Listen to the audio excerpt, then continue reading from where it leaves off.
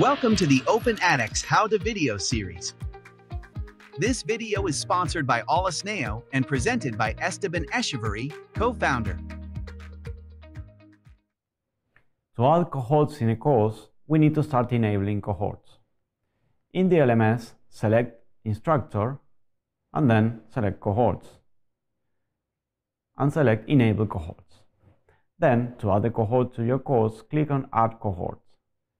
Enter a name for the cohort.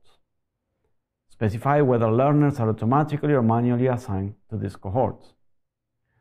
You can create as many cohorts as you need.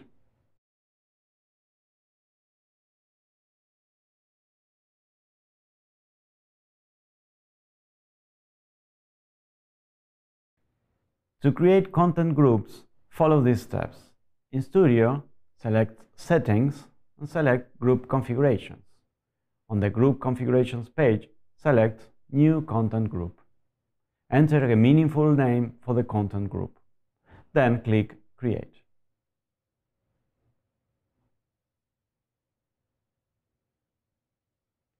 The page refreshes to show the name of your new content group. Repeat this step to create as many content groups as you want.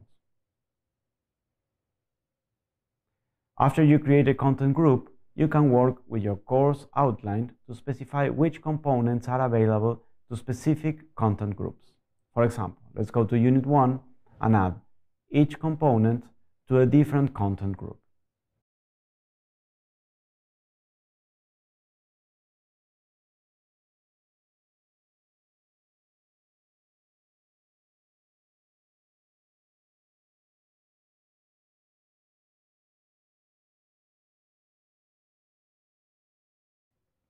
To associate each content group with one or more cohorts, let's go to the LMS and select Instructor and then select the Cohorts subsection.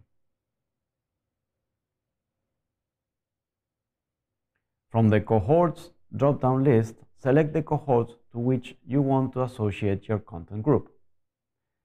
Select the Settings tab for the selected cohort, and under Associated Content Group, choose the Select a Content Group option.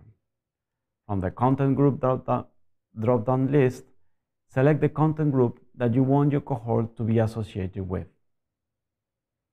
You have now associated your content group to a cohort.